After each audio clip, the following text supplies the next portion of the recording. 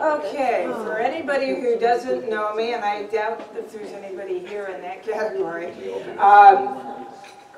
this slide set that I'm using today is adapted from what I use with my students every fall when I teach Antebellum U.S. history. And I like to work in local events, local practice whenever I can. And I came across these stories of unknown, unsung, largely unsung heroes from central New York. This is all based up in Syracuse, but that's close enough to be local. So, and the salt and light theme, I've already told Glenn I'm doing this. I'm completely stealing it from his sermon last Sunday. He actually said he was quite pleased. So, Syracuse was a real hotbed of anti-slavery agitation, and we're going to look at three stories: the story of Harriet Powell, Jermaine Logan, and the story of Jerry's rescue. And if you want to get information on my sources, I'll be happy to pass this along. There is a terrific website through the Syracuse University Library that has a lot of documents and these stories on there. And there's also a terrific little monograph. It's very, very short. Angela Murphy, who's from all places, Texas, came up to Syracuse. Somehow she'd heard this story, and she's written a fabulous book that takes the story of Jerry's rescue in 1851 and uses it as a way of helping to understand the Fugitive Slave Act and the Compromise of 1850 and a whole bunch of American history that was happening right then through the lens of a very, very exciting and dramatic rescue of a fugitive slave. So, we're going to start with the U.S. Constitution, because what I really want us to think about today is every story I'm going to tell is about people who broke the law. Every single one of these was very illegal and carried great risk of fines and or imprisonment. And I want us to think about what is justice, what's just, and I also want us to think about, in deep in our hearts, would we have the courage to break the law for what we might consider a higher good? And so we'll start with the U.S. Constitution, because all of our stories today are based in Article 4, Section 2. That no person held to service or labor in one state under the laws thereof, escaping into another, shall in consequence of any law or regulation therein be discharged from service or labor, but shall be delivered up on claim of the party to whom such labor or service may be due.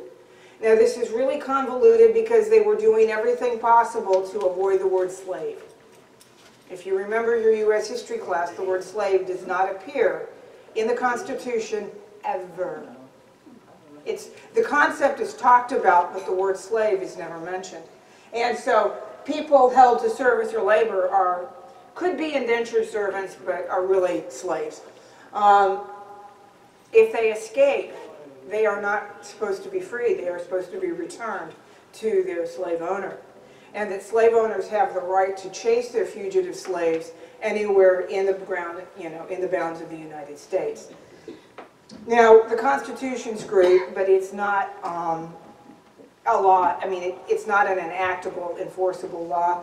So in 1793... Who would have had the right to place them in service? Well, it says under the laws thereof, so the states that had slavery, which in 1787 was all of them, any person held to service under the laws of one state, meaning if slavery was legal in that state and they were slaves under that law, if they escaped to another state, the owners have the right to go after them. And the people of those states are obligated to give them up and send them back. The 1793 Fugitive Slave Act enacted that part of the Constitution. And I've only given you a small excerpt of the law, which is the penalty. And if you come right on down, shall forfeit and pay the sum of $500. Now, $500 in 1793 was a lot of money. For most poor people, it would be a year's or more salary. Could be much more than that. So it's a huge amount of money for any average person, and a noticeable amount of money even for rich people. So the question I have for us is, under those conditions, should Christians try to assist fugitive slaves? Is the penalty worth the freedom of a single human being? That is the question Christians were asking themselves in light of the 1793 law. And working under the provisions of that law, my first story is of a young woman named Harriet Powell. Harriet Powell was a slave from Mississippi, and like a higher percentage of slaves than we want to think, she looked white. Fair skin, brown hair, brown eyes. And she was a personal slave to a family named Davenport. And the Davenports were visiting Syracuse for an extended period of time and hoping to deal with, there were some business deals involved. And Mr. Davenport, knowing he was going to be gone for quite a while, brought his whole family with him, and they brought Harriet up to be their personal servant. Now that was very normal for wealthier families to do in that day. Harriet they check into the hotel in Syracuse, and Harriet immediately begins interacting with the hotel staff. And the hotel staff were very used to working with the personal servants of their patrons. This was a normal thing. But in interacting with the hotel staff, the hotel staff, some of whom is white, some of whom is black, assume that Harriet is a hired servant because she looks white, and are appalled when they find out that she is a slave. And this being Syracuse, hotbed of abolitionist agitation, the first question they ask her when they find out she's a slave is, well, do you want your freedom? We can do that. And much to their amazement, she hesitates and says, I don't think so. You don't think so? And she says, well, my mother's getting older, and I have a much younger sister at home, and they rely on me to care for them. And if I run away, I'll never see them again. And they said, well, we get that. Family's really big for all of us. We get that. But if you change your mind, we can pull this off with very little notice. So within the next, I don't know how long, few days, Harriet's going about her business, working for the Davenports. And as servants do, she overhears things. And what she overhears is the plan to sell her. She's pretty. She's young. And she will command absolute the toppest dollar to be some rich man's fancy lady. I don't think I need to explain what that most likely entails. If you need it, talk to me afterwards. This is church after all. So she realizes she's going to be sold away from her mother and sister, and she will never see them again anyway. And she's going to be the sex slave of some guy in the South. That's what she's going to be sold for. Oh, God. She goes back to the folks in the hotel staff and says, I've changed my mind. Can we do this? I'm going to lose them anyway. And I'd much rather have my freedom. And they said, give us, you know, the Davenports were not leaving immediately, so there was not a huge hurry. They said, give us a day or so to make the arrangements. And they come back to her a little bit later and says, tonight's your evening out, right? She did have an evening out that she could go out a little bit. And she said, yeah. And they said, so leave at 7 o'clock. Have your bonnet and take with you anything you want to take with you to freedom. And when you get kidnapped, scream really good and pretend that you have no clue what's happening. And sure enough, that evening she put on her bonnet, she took her little bag, her purse that had a few mementos in it, and she snatched off the streets of Syracuse and she shoved into a carriage that has all the windows covered with dark paper or cloth. And she screams, and it's just very dramatic. And as soon as they get going, they probably had trouble not laughing too hard because, you know. Of course it was staged, and she knew exactly what was happening. And, but they made it look really convincing. And Harriet was never seen in Syracuse again. The Davenports realized she's not coming back. Of course, they heard all about the kidnapping. The staff made sure everybody heard about the kidnapping. Isn't it terrible? Women snatched off the streets of Syracuse? And they put out a $200 reward, which is a sizable amount of money.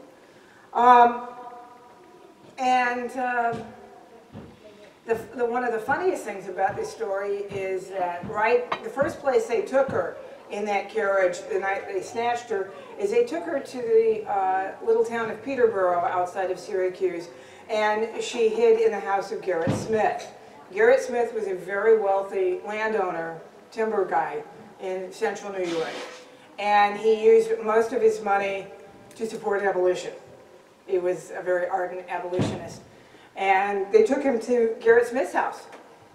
And pretty soon everybody's like, Mr. Smith, they're going to be looking for her here because you are like the best known abolitionist in the area.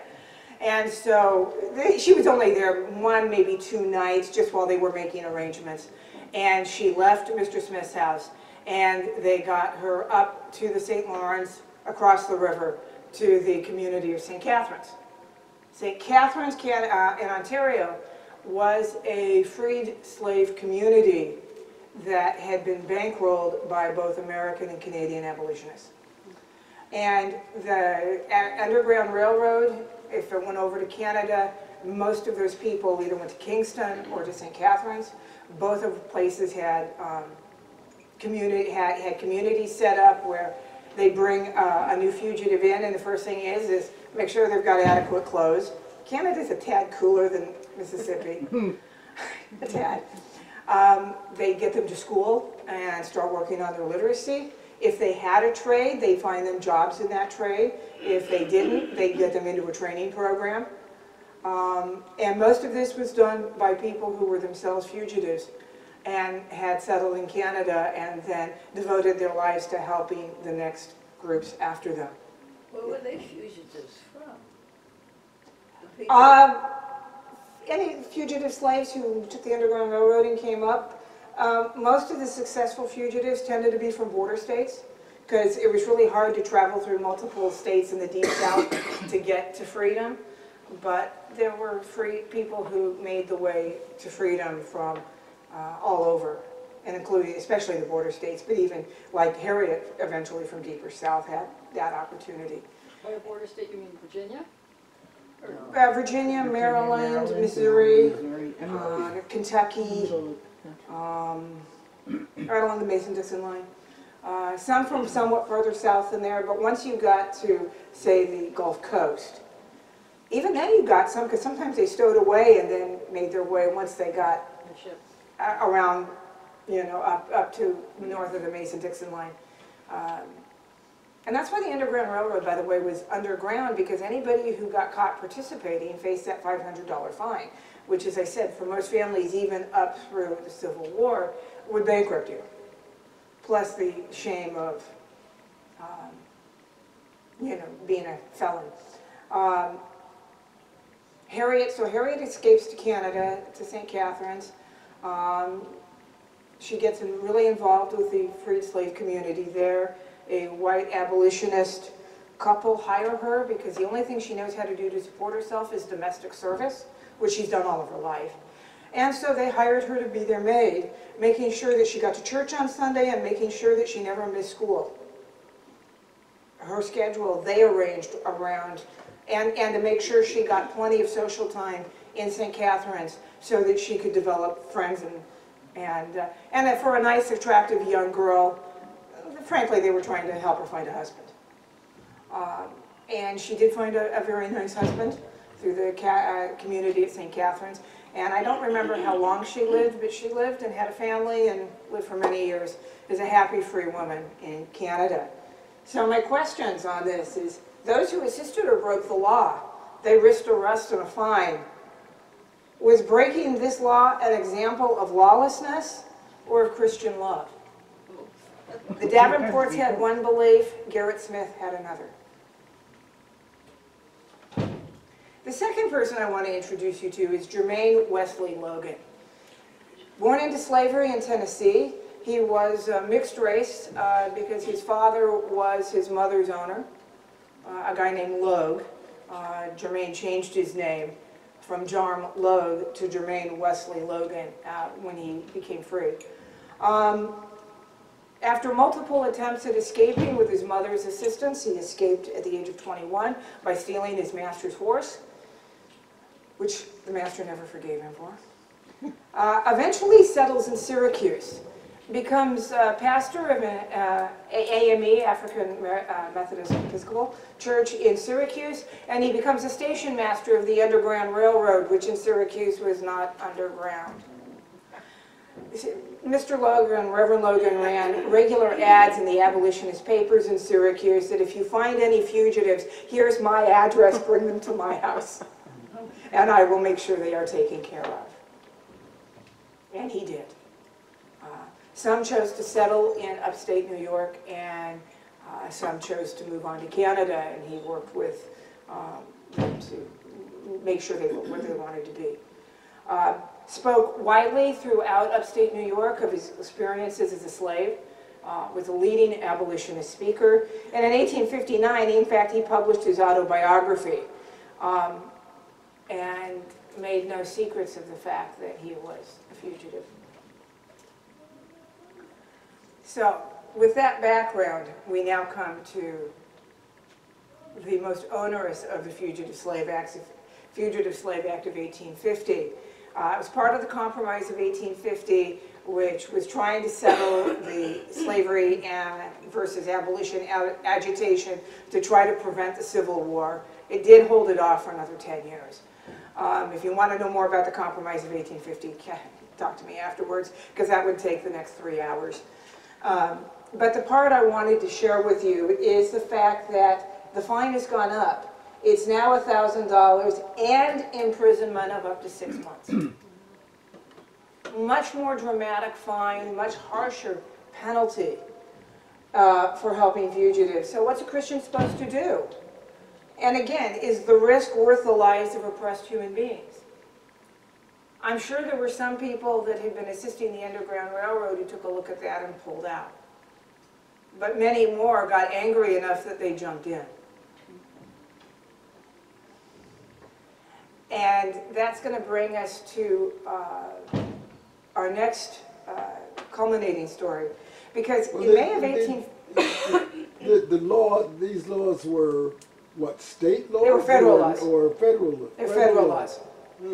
And would have been passed by the Congress? It was passed by the Congress and signed by the President, yes. In 1851, Daniel Webster, who had helped craft the Compromise of 1850 when he was in the Senate, had become Secretary of State in the meantime between when that law was passed in the spring of 1851. And there is so much resentment about the Fugitive Slave Act. I've got slides of this big, long speech that Jermaine Logan gave at an anti-Fugitive Slave Act rally in Syracuse after it was passed, where he basically tells the people of Syracuse, I love you, I trust you, and I will not, and you will not sell me out, will you? Yes.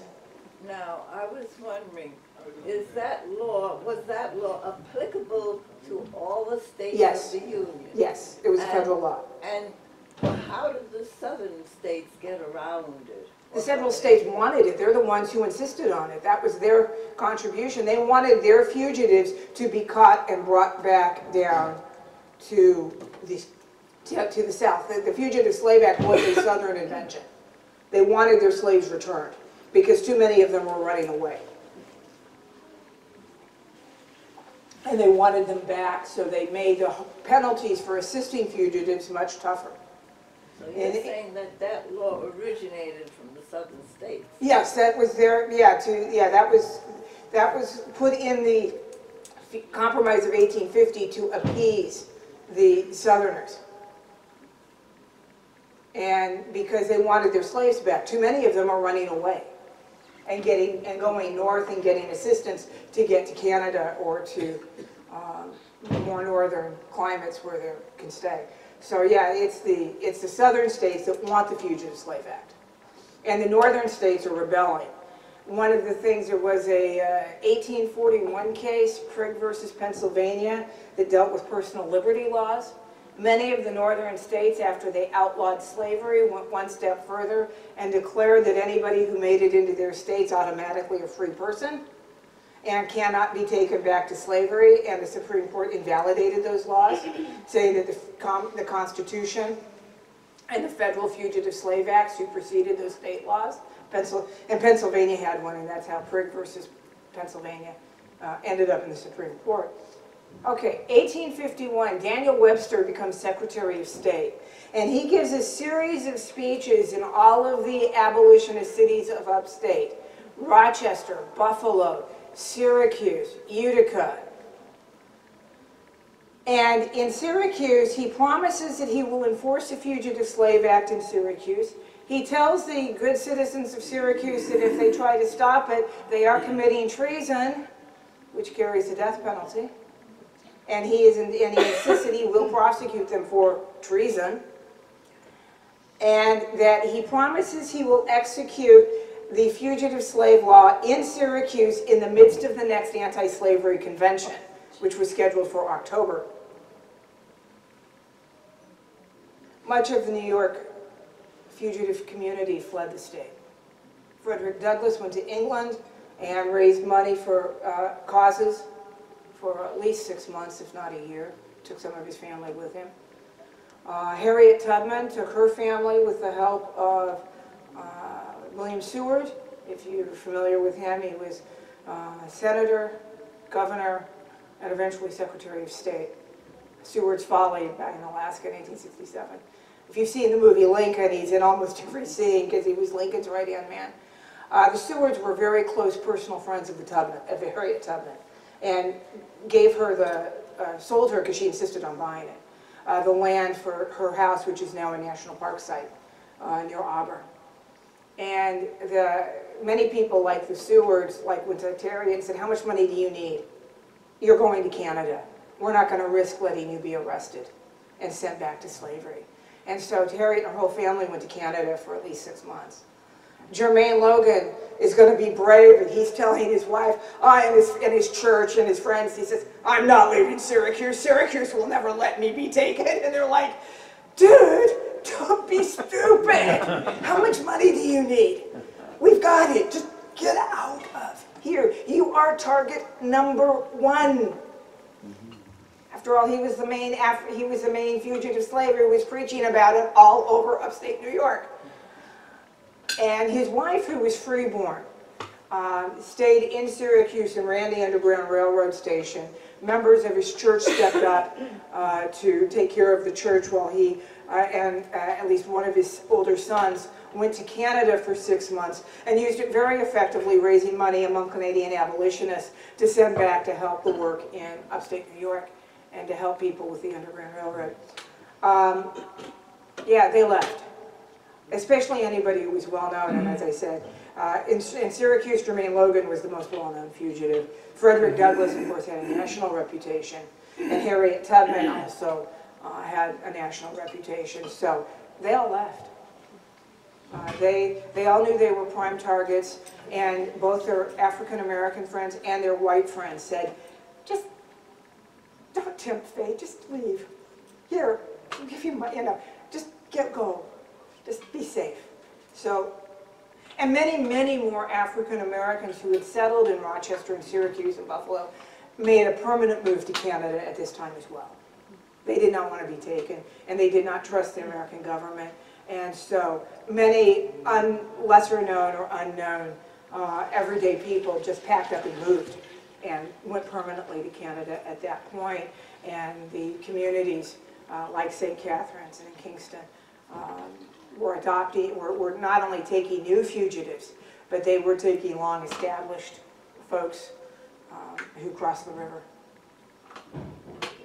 But one guy who did not leave, because he didn't think anybody was going to pay any attention to him, and he liked his job and he liked his life, was a guy named William Henry. Everybody called him Jerry. He was a fugitive from Missouri. Most likely had been settled in Syracuse with the assistance, in fact, of Jermaine Logan. And he was a furniture maker by profession. And at the time of the Anti-Slavery Convention, October 1st, 1851, he was working as a cooper, a barrel maker. That's a very skilled profession. And he had bounced around a couple of woodworking shops because in the first ones he was at, the workers were prejudiced and they wouldn't work with him. And he left and found another shop where both not only the owners, but the guys he was working with accepted him and would treat him fair. So he's at work one day. Cops come in, Syracuse cops, not federal marshals, Syracuse cops come in and say, Jerry, somebody thinks you've stolen something, we've got to arrest you. Now, Jerry has not been a choir boy, and he'd gotten into trouble with the law sometime earlier, or something about a woman and a fight and a few things, and so he'd had a little experience with the law, and he says he knew what to do, which is that you go with them, you don't cause trouble, and once you get down there, they'll let you talk to a lawyer, and they'll let you talk to somebody, and you can explain your side of the story. And this justice system in Syracuse was known for being really, really fair. He knew if he didn't do anything, he had nothing to worry about. That he just needed to explain the situation, and they'd let it go. Of course, as soon as he gets out of the shop, he sees the federal marshals. Now, this is well planned, long thought out by the federal marshals, and they've got federal marshals from every upstate city, from Vermont to Canada. They have all come to Syracuse for this one arrest. And so he is surrounded by armed men.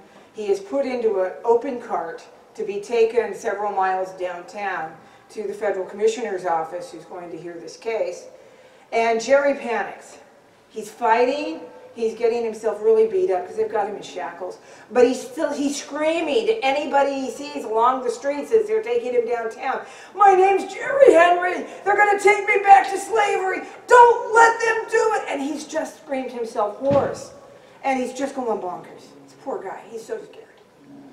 And they get him in there, and so, but somebody hears this, runs into the slavery convention, and some guy's up there giving some big speech, and they've got everybody riled up, and the guy basically shoves the speaker out of the way, gets up to the podium and says, they've taken Jerry Henry the Cooper, they're going to take him back to slavery, and everybody's like, no!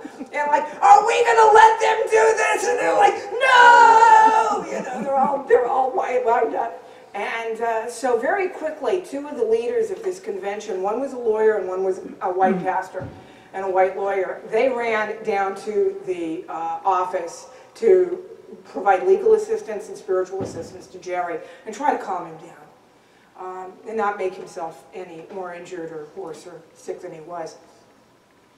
And in the meantime, the Anti-Slavery Convention forgets their normal required speeches, and they start planning how they're going to spring Jerry. Helped a lot by one of their leading members, a Mr. Wheaton, who owned a hardware store for a lot of construction hardware, and he says, usually my sledgehammers and axes, and I have a lot of that out on the porch so that my customers can see it and come in and buy it. And he says, I really don't have time to take them all in tonight. Would you all guard them for me overnight and take them home with you? And they did. And they brought them back nice and good the next morning so he could sell them. In the meantime, that night, and in the meantime, Jerry sees a break and he runs for it during the middle of his hearing. And he's running down Water Street in Syracuse in shackles. And it always seems to me like a sign from like Forrest Gump, run, Jerry, run. And the citizens who have heard what was going on, they're actually trying to block the way of the cops and marshals so that Jerry can but Jerry trips. He's in shackles, he's exhausted, he's very, very bruised already. He's mentally just a mess. He trips and he falls and they catch him. They bring him back. And at that point, there's a huge crowd demonstrating outside, and the commissioner says, we're going to just postpone and wait till the next morning. Jerry's in no shape to do this. Nobody is. And it's the end of the day anyway. It's already like 5 o'clock. So that night, a group of white Syracusians, now the black Syracusians had all been they all stayed home because they are in danger. And they were basically told, you don't need to put yourself in any more danger. You don't need to do this. We will do this for you. Even freeborn black people presumably were. Well, anybody watch 12 Years a Slave? Yeah. Yes, freeborn black people also were at equal risk with fugitives, and Solomon Northrop was far from the only freeborn black man who was taken to slavery. He's just one of the only ones who ever got out, which is why he was able to write his story, and that movie was made from. So a mob of several hundred white Syracusans that night bust Jerry out. And the question in their planning is, but where do we take him? Because, they're all breaking the law, and the fugitive and the federal marshals are all going to be very ticked off. And not wanting to get beat by a bunch of radicals. And a man came into their meeting and stepped up and said, take him to my house. And they looked at him and said, your house? You are the leading opponent the abolitionists have in this town. You are one of the main people behind everything that opposes us. And he says, yes, I am. I think your politics stink. But I will not see a man be taken back to slavery. I disagree with your methods, not your ultimate goal. And they will not look for him at my house. And they look at him. He says, I am not going to double-cross you. I give you my word. He will be safe. And they trusted him. They knew who he was. They knew he was a good man. He was an honest man. He just had different politics than they did. And they took him to this man's house, where they arranged for a doctor to come and treat his bruises and his cuts and make sure he was going to be okay. They got him, some clothes, some good food, and he stayed there for a couple days until he was mentally much better to be able to escape. And they snuck him out over the man's back fence into a waiting carriage and got him to Kingston, Ontario. Jerry died within a couple of years in Kingston, but he did die a free man. And so I want us to think about who was the most Christ-like? The federal authorities? They were following the law. Or the lawbreakers who freed Jerry and faced prison and fines. And by the way, some of them did get fined.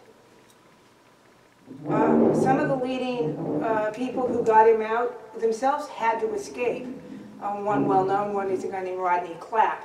Everyone knew who he was because apparently he was about 6'6", shoulders out to here, and look, today we'd assume he was playing, linebacker for the NFL.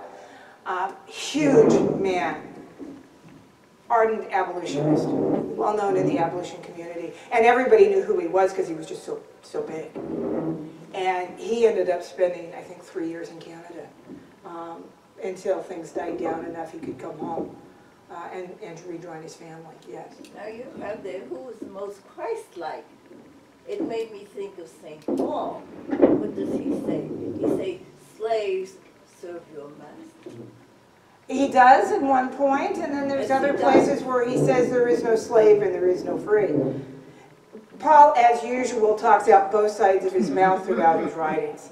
And in fact, if you read Philemon, or Philemon, however you pronounce it, I grew up calling him Philemon, he's sort of talking out both sides of his mouth there, because he doesn't want to offend Philemon, but he also really would like him to free Onesimus.